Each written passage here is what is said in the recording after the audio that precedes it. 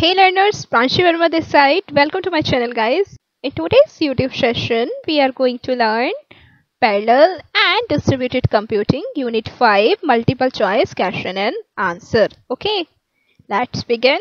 First question is, where is the linear searching used? Option A, when performing a single search in an unordered list.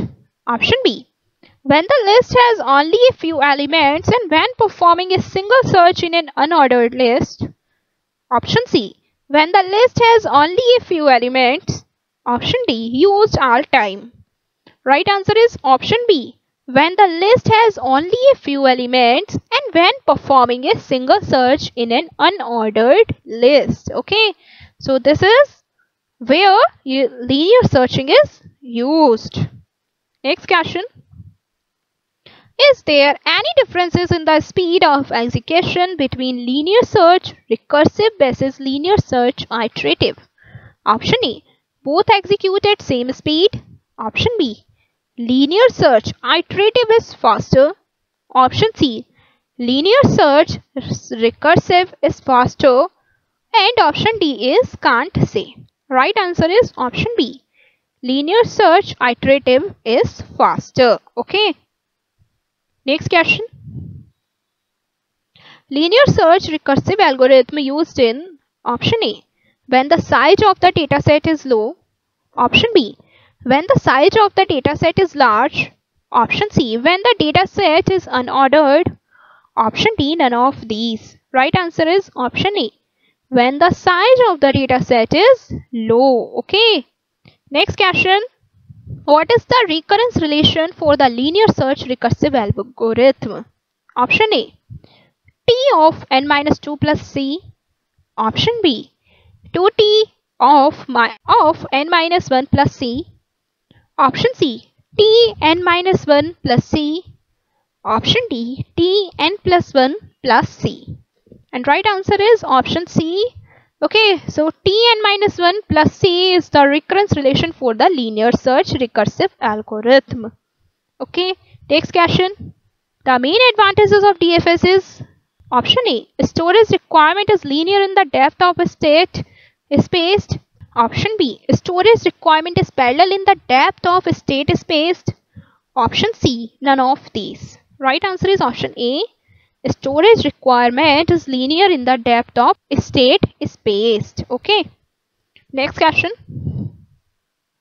Blank space of the parallel system is defined as the ratio of the work done by the formulation to that done by the sequential formulation. Option A, search overhead factor. Option B, search overwork factor. Option C, sorting overhead factor.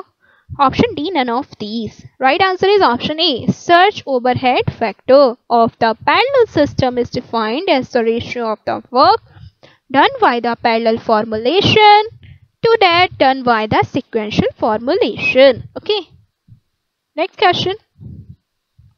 When a processor runs out of work, it gets more work from another processor that has work is called.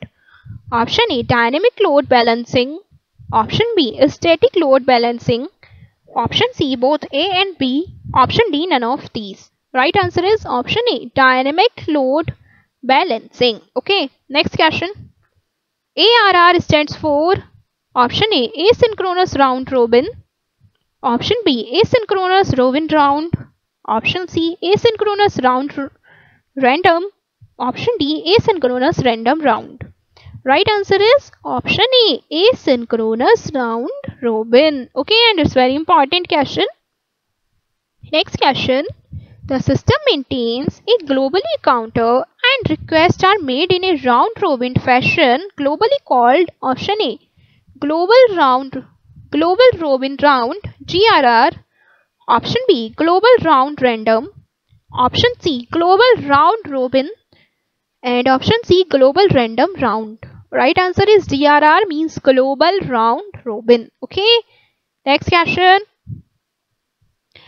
Statements quick short follows divide and conquer strategy is true or false? Is true. Okay. Next question.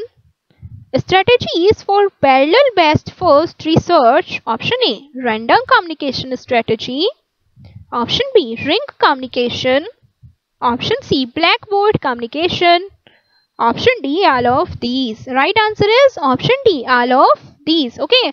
So strategies for parallel best first research or random communication strategy and ring communication and blackboard communication. Next question. Execution yielding speedups greater than P by using P processors are refers to as blank space anomalies. Speedups of less than P using P processors are called blank space anomalies. Option A, acceleration and deceleration respectively. And option B, deceleration and acceleration respectively. And here right answer is option A, acceleration and deceleration respectively. Now let's see. Execution yielding speedups greater than P by using P processors are refers to as acceleration and acceleration anomalies. Speedups of less than P using P processors are called deceleration anomalies. Okay, now let's wind up this lecture, guys. See you in the next video. Thanks for watching this video. Wish you a very all the best for your examination. Bye bye.